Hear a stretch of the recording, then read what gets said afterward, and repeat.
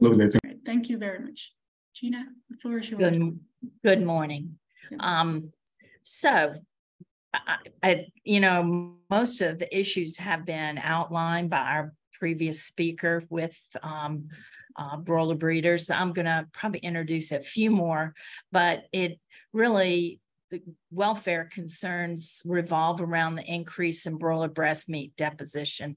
In this picture here, on the left, I have our Athens Canadian random bred meat strain that's been unselected since the 50s. And on the right, I have a Cobb 500 this year. And at 6 weeks, you can just see the real difference between these strains and what we've done with this bird. And of course, our U.S. consumer is focused on white meat, and these birds have been genetically bred to give us that white meat. And, here's just a picture of the carcasses from these birds, so you can see a little bit clearly, but the massive, meat increase on these birds really gives us some issues on the reproductive side. And here you can see we've frozen the carcass and cut down through it, and you can see just the tremendous breast meat deposition. I always tell people that with the Athens Canadian random bred, a breast fillet is about 2 good bites of meat. So in 60 plus years, the geneticists and the nutritionists have done a great job in improving meat deposition in these birds, but gives us huge problems reproductively. We're really down around the 160 to 165 hatching eggs on these birds in about 44 weeks of lay. And in the United States, hatchability is hovering between about 79 and 80% life of flock. And we do keep birds, particularly post-COVID, we're back to 64, 65 weeks of age. Those last 5 weeks of lay are quite challenging to get good fertility and hatchability. But again, lowers the overall hatch tremendously on these birds. The genetically, these high yielding breeders today have the tremendous ability to deposit breast meat, and it impacts both livability and fertility. We have to limit nutrient intake on the breeder side at the parent level, which causes, from a practical point of view, feed distribution problems. We don't have enough feed volume to put feed in front of all the birds unless we use a feeding program. It's very hard under commercial conditions that we have in the United States, where you're housing 10 to 12,000 breeder hens in a lay facility to get the feed distributed evenly on a concentrated type diet. So as in rearing, they have extensively used skip-a-day feeding to try to get feed in front of all birds. And we'll go over this a little bit more. But again, industry is moving towards everyday feeding here in the United States, but it's a slow move because, again, we have larger size housing than you'll find in other places in the world, which makes it more difficult to evenly distribute the feed unless you're using high fiber diets. We still have a lot of conflict in our industry between whether we're going to grow these birds sex separate or commingled. Most integrators are using a sex separate system, but we still have several, 2 or 3 large companies that are commingling. It's easier, it's less expensive. Maybe it's a little bit more natural to grow them together, but sex separate gives you the proper feed and nutrients for each sex to meet their growth curve. we can improve coefficient of variation with sex-separate feeding as well. So, this is a challenge because you're going to end up with poor uniformity with commingling, and you're going to lose more birds on both ends as far as uniformity. And we'll talk about that just a minute too. Slat height in these houses in the US has come down. We have lower and lower slat height, which to me is a huge improvement towards proper welfare for these birds. Slats, we remove the birds from their own feces to a certain extent. Most of our housing is 2/3 slats, 1/3 litter floor. So we're getting them away from their own contamination, which certainly is better health-wise, hygiene-wise, as well as, improving hatching egg quality. But lowering the slats has reduced mortality, reduced leg issues and injury, again, in birds that have grown in size over the last 50 years. So I think this is a big improvement to our housing. Feathering in these hens. Feather cover in rearing is very important for a long life and for fertility. There are a lot of reasons for poor feathering in these birds. Some of it is nutrient consumption or uneven distribution of feed, because we know not only is protein, methionine and cysteine important in these birds, but many of the micronutrients like zinc are extremely important to feathering. And if we have uneven feed distribution and consumption, it impacts feathering. We need to decrease overmating in these birds. We need to have the right sex ratio. We'll talk a bit more about that. But if we don't have proper sex ratio, we will have overmating and really damage the feather cover on these females. Housing issues, overheating can damage feather cover, or not keeping the house warm enough.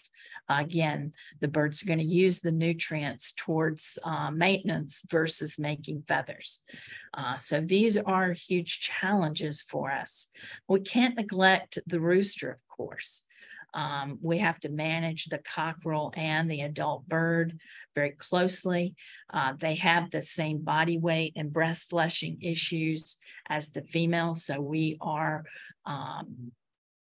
limiting their nutrient intake so that we can keep body weight where it needs to be, as well as body weight uniformity is very important. Overweight and underweight birds really undermine our ability to provide the best care for these birds and ultimately for performance in these birds. Feet and leg issues are always a problem. I tell folks that you're not going to have much mating activity if you don't have good feet and legs with these roosters. But mobility in the house to get to feed and water, we have to look at those issues for both the female and the male. Bacterial contamination. It seems that we have more bacterial or staph issues in roosters than we do in hens. And again, high mortality and lifelong or flock throughout their life, we will see staph being an issue.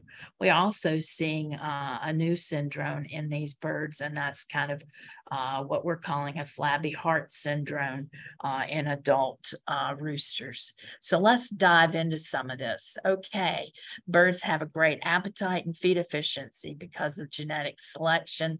We usually start feed restricting on a daily level at 7 days of age, 7 to 14.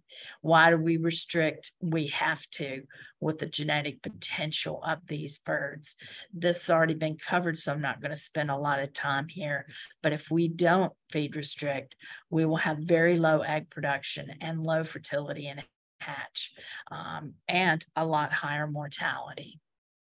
This is some of Frank Robinson's work from the late 80s, but it really proves if they're feed restricted, we're going to get about 175 eggs with this classic hen that he used versus those that are full fed.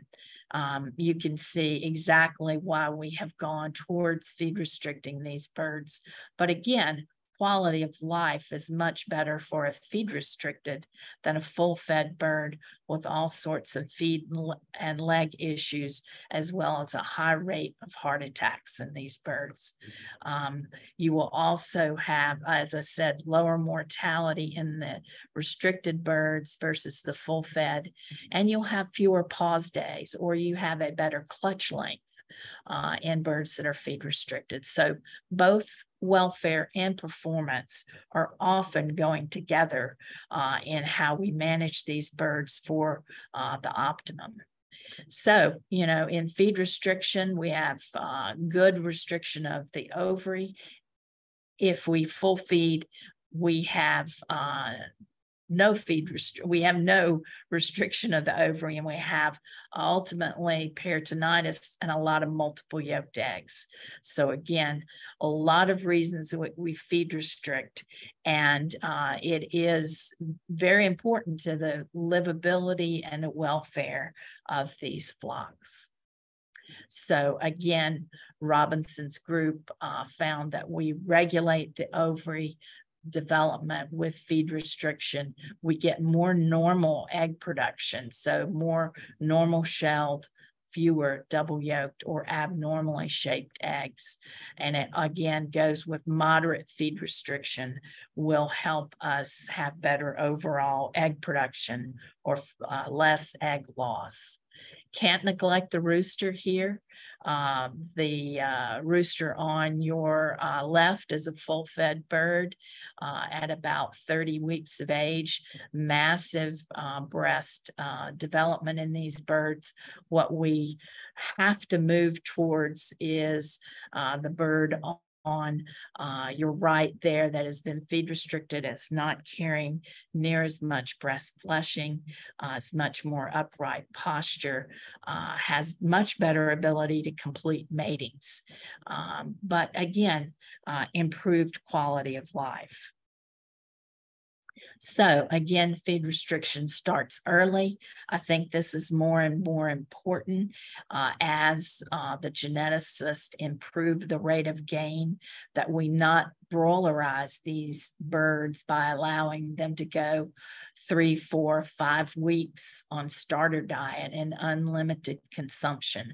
Because again, if you do that, you have a broiler at 4 weeks, and then you're going to have to put that bird on an even more severe feed restriction to keep their body weight at a moderate level. So early feed restriction, a limited daily amount, is helping us keep these birds closer to a desirable weight with less feeding issues. So we're going to put these birds probably at about 21 to 28 days. They're going to go into some type of feeding system, and we're going to have a good feeding system to actually feed them. We need a feeder that's fast and can get the feed delivered. We don't want to have bird migration or running around the house with a lot of pickover or spillage of the feed. We want to make sure that everybody has the optimum ability to get to the feed that's available, so everybody is getting a more normal amount of feed. We also need to match our feeder space to our feeder capability and amount of feed that's available to these flocks. So again, if we have a lot of feeder space and very little feed to put in it, that's not helpful to managing these birds. So we may have to have the ability to drop more feeder lines as the birds get larger and you have more feed volume available to them. So again, feeding programs, which would be primarily here in the United States, a skip-a-day program. Why would we use that? It increases the volume of feed. So you're going to give a 2x amount of feed on that skip day versus a 1x on every day. It improves body weight uniformity. Some people years ago would continue it to first egg, but today we pretty much change at 21 weeks, going to a daily amount of feed. But again, it's to give more volume. The other way around that is to take your feed and put a lot of filler in it. That was not popular 30, 40, or 50 years ago. Today, we are looking at that and trying to determine how we can do that with our existing housing and equipment. Okay, let's look at some of this. The feeder space and feed volume, you can see there, we got a lot of feeder space for these birds. Everything is good on the left-hand picture, but on the right, you don't have enough feeder space, and the birds are crowding the feeder all over each other. This is not going to produce a good flock. It's very stressful to them, obviously. And again, our body weight uniformity is going to be way off. You also need to have enough volume of feed, as I said earlier. Here we've got plenty of feeder space, but we don't have enough volume to cover the entire feeder. So again, you have to look at this from several points of view to have the volume. We can take the same feed and put a filler in it, and it will stretch around the house. And again, we're all concerned about uniformity, whether it be for the boys or the girls. We have low weight cull birds, and we have males and females that are too heavy, that are not going to make it very far in this production period. So how we're trying to manage them is to get as many birds in the middle that have good body weight, low stress, and that will ultimately perform for the industry, because it is a business for them, and they have to be able to produce enough broilers to meet the demand. Okay, let's talk about some of the everyday and skip-a-day work that's been done. Primarily, we've worked with the high-yielding strains that are available in the U.S., so that would be a Cobb 500, a Cobb 700, and a Ross 708. And I just tried to summarize with the short time here, but everyday feeding can work in our systems. We have several integrators that are trying it. In our research, we found that we have as good or better coefficient of variation with everyday feeding, but we have to use a low density feed. The people who have tried to use their same concentrated pullet rearing diets, it's not going to work. You can improve feed utilization. The small picture to the side is a picture of the jejunum, and you can see in some of our reports that you have better gut integrity with the high fiber. And one of the questions earlier was, does the high fiber do damage? Well, I'm sure if you got it high enough, it would, but the off feed day does a tremendous amount of damage to the gut. And that is why almost always you will have better feed utilization, better body weight gain on the same diet if you feed it every day versus skip a day.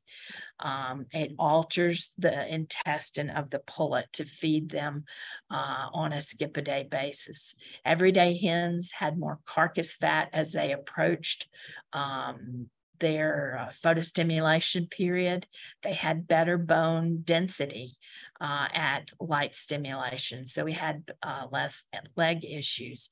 Everyday pullets had better shell quality when they started to lay, and particularly at the end of lay, and better egg weight and hatch of fertile. So again, a lot of improvements with everyday feeding.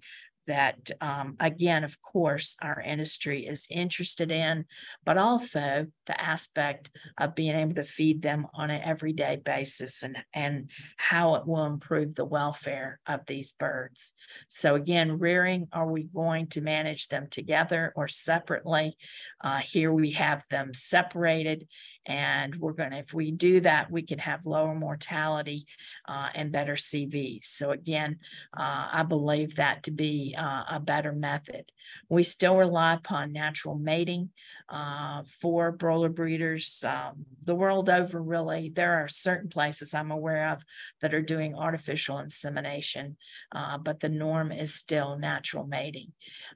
These are some of the factors that affect natural mating: age, that body weight, the breast flushing, the sex ratio that we have in the house, the physical condition of their feet and legs. And then again, there is a lot of behavioral differences, but the body size and head appendages have a tremendous impact on the behavior in those houses. We really only impact these that are highlighted. We can't affect the age, and to a certain extent, we're not affecting the comb and wattle size, but body weight, sex ratio, and physical condition, we as managers can impact. Again, just to prove, this is looking at mating activity. And again, we have much more activity at the end of the day than we do throughout the day or beginning of the day, and important aspects to be looking at. Over mating of birds. We see some of this with poor sexual development because of poor uniformity. But again, anytime you have these little huddles of birds, we know that those females are fearful and can lead to overmating of the hens in these flocks, which is not helpful. Again, once they learn to run, they will stay out of the way of the males. What we're looking for, a properly managed flock, will have this good mixing throughout the day, even into the evening. And if we don't have that, we will have poor fertility, higher mortality in these flocks. Again, fertility is extremely important. I tell my undergraduate students here at UGA, we're not in the egg business, we're in the broiler business, and we get that from high fertility flocks. So we're trying to manage for good egg production, of course, but good fertility for sure. Yes, let's talk about some cannibalism, feather pecking. You know, the light feather pecking, we typically have heard called feather licking in these birds, and it can start very early in their life and out of boredom and lack of comfort and oral satiation. You will definitely see birds with feathers that look like this.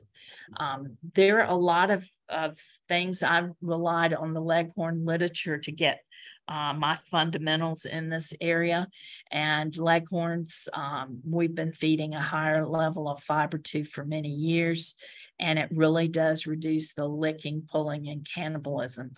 Again, I realize that fiber is expensive. You wouldn't think so, but it is, and it adds cost to your feed as well as additional storage and transportation costs. So it's not without additional costs. What influences feathering? There are a lot of influences, is what I have learned. Some of it is dietary protein. Where we have poor methionine and cysteine consumption, we have poorer feathering overall. Lower body weight. If you try to keep these birds on too low a body weight, you will have worse feathering. Micronutrients, as I mentioned earlier, if you don't get good uniformity of intake, you will have birds that have poorer feathers. And again, this early nutrition and rearing is very important to feathering. some work that was done by Benton Hudson as a graduate student at Auburn University. Birds have 3 sets of feathers, if you read the literature, and that second set is made in the rearing period. And the last set of feathers are finished as that bird comes into lay. If a pullet has rough feathering, as you see here in this picture on the left, she will have rough feathering as an adult bird.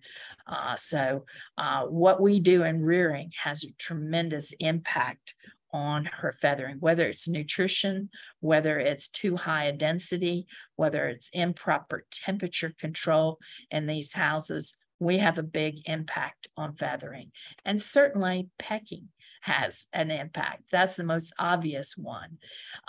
These are some birds that are not in a good place. They have had a lot of feather loss. Fertility declines when an adult aged hen looks like this. She's going to stay out of the way of the rooster. She's not dumb at all. They're pretty smart birds, and you will have lower fertility. We do have milling issues. This is an example that I got pulled into where the soybean meal was being steamed at too high temperature, and it was breaking down some of the protein. So the birds had a protein deficiency, and they were plucking the feathers off their own legs, own thighs, and they were consuming all the feathers on the floor. If you ever walk into a pullet house and there are no feathers on the floor, I start looking for protein deficiency, because there should be some small feathers still there. So again, overheated protein and many other milling issues can cause feather problems in these birds. Stress bars, again, mentioned by our earlier speaker, but certainly feed ingredient issues cause poor feathering, brittle feathers that break off in these birds and leave them somewhat bare. So again, there's not one answer for feathering problems. We have to look for multiple issues. But again, if we have too high a sex ratio at placement in these houses, it's much easier to just put all of the roosters in there, 13, 14%.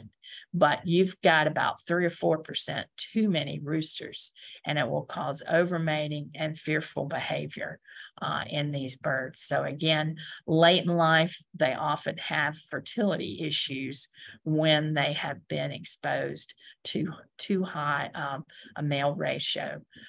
So again, poor feathering, we need to look at, we'll know the impact on fertility, but we need to figure out a way around this. It is not, you're not going to solve the problem by adding more roosters, actually make it a lot worse. And I always ask the farmers, were these hens slatted at one time? Were they staying up on the slats? And oftentimes they were, and you're seeing that problem late in life. So what about trying to feed them some additional grains or oyster shells to bring them down to the scratch area? Probably won't work with hens that are this bare. And I tell folks, we're going to have to figure out how not to create this problem again. Again, we want really good mixing of these birds, because that's the best opportunity for good mating activity. If we have a bare floor at 6 or 7 o'clock in the evening, when most of the actual mating is taking place, we will have low overall fertility in the flock. So can't neglect my roosters. What are some goals for them? We want to minimize the breast flushing. We still want a very healthy bird, but we need to minimize that breast flushing. What we're seeing here in the US is that we have companies that are moving towards a male diet for the boys in the lay house so that we can limit that flushing. Again, upright posture in these birds, good libido, good feet and legs, and a lower mortality rate in the male. We need to do everything we can to provide the best environment and nutrition for these birds. Well, we need to look at testis size because that's directly related to how these birds will perform. And obviously, once we kill them, we can't put them all back together. But we do need to look at a certain number of them so you know if you are growing roosters that are going to give you maximum testis size. That we look at about 30 weeks of age, we should be looking at something in the neighborhood of 35 to 50 gram total testis weight. And that we also want to see how testis weight declines. So we will periodically kill more males to look and see if we're able to maintain testis weight. And here you have very good uniformity of testes, which again gives you a pretty good idea that these birds are going to have good testis weight and good semen production throughout. And again, I look at body weight and testis weight and come up with a testis weight to body weight ratio. In all animals, we were looking for about a 1% testis to body weight.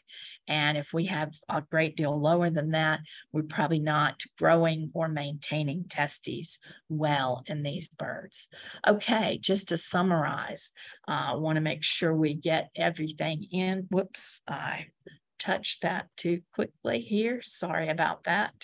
Just to summarize, we need to control that body weight for egg production and semen production and just the welfare, livability of these birds. Have the best feed distribution will give us the best uniformity and best results. Sex separate rearing of these birds improves body weight uniformity and livability. Better feathered cover comes from improved nutrient consumption. Less overmating is important, and improved housing for these flocks. We need to restrict breast flushing and overall body weight, which will help us with our uniformity and sexual maturity of these birds. Fertility and longevity of semen production are important too. And again, all related to body weight. So we have to actively manage the time of putting these birds in here and giving them a little bit of feed and not worrying about it is long gone. We have to be looking at livability, performance, and welfare, and they all go together. If we are properly managing these birds, we will be optimizing all aspects of the life of these birds. So again, I'm open to some questions, and I appreciate your time today very much. Thank you, Jeanna. There are some questions in the Q&A, so I'll go over them. First question is, are there any integrators in the US that use presentation feeding for pullets? I'm not sure. I don't know what that means, but presentation feeding. Is it presentation or precision? It says presentation, but it could be precision. That may make more sense. You know, I'm not sure about the question there, but most of these birds, the feeder comes on at the time of the lights coming on in rearing and in lay, I might add. Presentation feeding is normally done with adult roosters where the feed is in the feeder at the time the lights come on. So yeah, I think that is what is meant. The question asker, the attendee says like feeding roosters. Yeah, no, there will be some filling the feeder in the dark. We do have some of that, particularly with cob strains, which have an even more aggressive appetite pattern, which just means that the feeder comes on before the light comes on. But the birds line up. They're again very, very smart. They hear that feeder come on and they line up at the feeder. So I don't think you're really fooling them too much. So do you see any benefit of having the feed already there before the lights come on? You have less movement of the birds. But again, I think the more important thing to be concentrating on is, do you have enough feeder space for everybody to eat? And do you have enough feed to distribute in that feeder space? Yeah. And again, thinking about their age as small chicks, you don't have to have as much feeder space. So we're seeing more and more people move towards pan type feeders where they put down more lines as they get bigger so they can have more feeder space. Yeah. So speaking about feeding a little more, you presented, I believe if I interpreted correctly, there were some benefits to full feeding birds. In one of your earlier slides, you showed, okay, egg production was or days in egg production was a little higher. There were some benefits related to full feeding compared to restricted feeding. Did I see that correctly? No, there are no improvements in egg production on full feeding. Okay, so and it's all, yeah, primarily because of mortality. And that work was done in the late 80s. Today, it would even be more drastic with a high yielding bird. Your mortality, your peritonitis, and feet and leg issues. So yeah, the real benefit of, feed restriction is reducing mortality. And longevity of the bird. The old saying, dead birds don't lay eggs. Yeah, that's what it amounts to. We did see or hear from you and from earlier speakers that there are some benefits for, or let's say some impacts of animal welfare because of the restricted feeding, right? Is there sort of a happy medium in terms of lack of negative welfare issues with feed restriction and behavior if you feed restrict them a little less? So if you give them a little bit more feed, okay, maybe there are going to be some productivity issues, but maybe the welfare improves to such an extent that it could be worth it.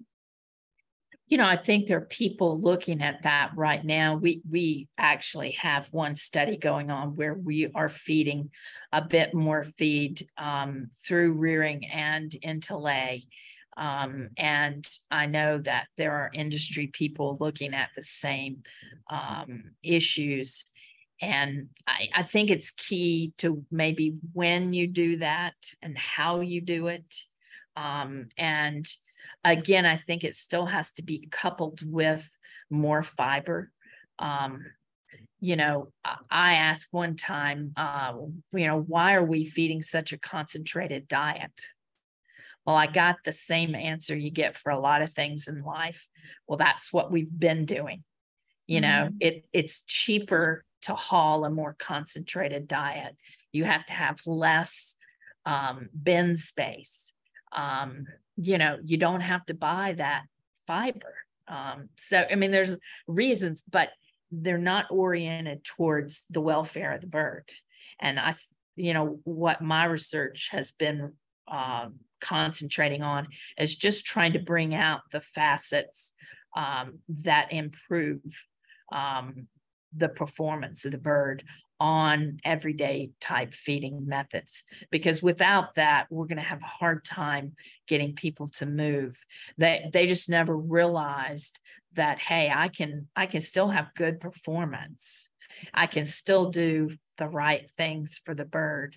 One of the things I bring up to them as well is the fact that our old methods of skip-a-day feeding are not working as well on a high-yielding bird. You have more and more flocks that just are not performing very well. And if you back up, and it's likely related to they have poor uniformity coming out of the pullet house, and it's due to poor feed distribution. So again, as reminding people of that we could do a lot of positive improvements by doing something like everyday feeding with a high fiber diet. Thank you. Speaking a bit about feathering, there are some questions there. Do you think that high stocking densities can contribute to poor feathering, and any thoughts about optimal density for females, either in rearing or in lay? Density, both in broilers, broiler breeders, and I do believe commercial turkeys have a tremendous impact on feathering, from what I have read in the literature. And have seen with my own eyes. The higher the stocking density, the poorer the feathering. There's a pretty direct relationship there. But what would be optimum? You know, if money was no issue, we would have very low stocking densities, but we have to get something in a practical range. And, you know, what I have seen work quite well, and I'm not going to be able to do it on the meters square here, but if we can be in the 1.6 square foot per pullet, 1.7 something in that area, we'll do extremely well. Even in the 1.5 square foot per pullet, you're doing well for these birds. Again, for them, feeder space is probably more key than actual floor space. In the hen house, if you can be in the 1.8 to 1.9 square foot per bird, that's again providing good space for them. And what's important to them again is feeder space and nesting space. I was very intrigued with the perching. We do provide perches in rearing for our birds, and I think that is great. Haven't gone to providing perches in the hen house, but I think that could very easily be done and would improve their welfare, because they do have that natural instinct of wanting to perch. Mm-hmm. A little more about the feathering. Some researchers believe that excessive feather licking is caused or related to a redirected foraging behavior in broiler breeders. Do you believe that this may be the main cause or a major contributor as why this behavior is predominantly seen in broiler breeders when compared to laying hens? I definitely believe that feed restriction is involved with these birds. I wish I could quote the author on this, but there's some new work out that looks at even, again, goes along with feed deprivation or low fiber intake, where the gut is getting some signals is giving signals to the brain over how distended the gut is. And they are saying that that's more positive welfare. So the bird is getting some feedback when they don't get enough gut fill, that is leading to, bad welfare conditions for the birds. So again, if they're not getting enough to eat, they're not even getting enough to distend the gut to a certain level, it is playing into poor welfare, and they are going to seek some sort of oral satiation. We see a lot of litter eating. I talk to people about fiber. Well, they're getting their fiber because they're eating the litter off the floor. There's usually very little litter left in these houses. So maybe we ought to feed it to them in the feeder would be a better choice. But again, I believe that is involved in what we're seeing in these birds. A little bit about the mating behavior and aggression. Is there any indication that genetic companies or researchers are looking into selecting for roosters that are maybe a bit more gentle in their mating behavior, more gentle temperament towards females? I am not privileged to that sort of information at all. So, you know, I will say over the years, you see differences in mating, interest in aggression, in different lines of males. I don't know if it's intentional or not. My gut feeling there is it's coincidental that we see differences in mating or male aggression. I will say too that to a certain extent, the more feed restricted the rooster is, the more I wouldn't say gentle, but we don't see roosters at least injuring each other as much if they are more in line with the rest of the roosters in the flock. So in other words, if we have more uniform males, we don't tend to have as much, at least male on male aggression. Because they're more equals. Mm-hmm. So I see that as having a positive impact on just the life in the house and mating activity. Maybe our last question for now, but please feel free to type your answers to questions that are unanswered around flock spiking, and it's sort of related to what you just mentioned. Do you see an impact of spiking flocks with younger males on both the females, so maybe they show more fear responses, and on the males? So, for instance, maybe they get more targeted aggression from the existing males in the flock.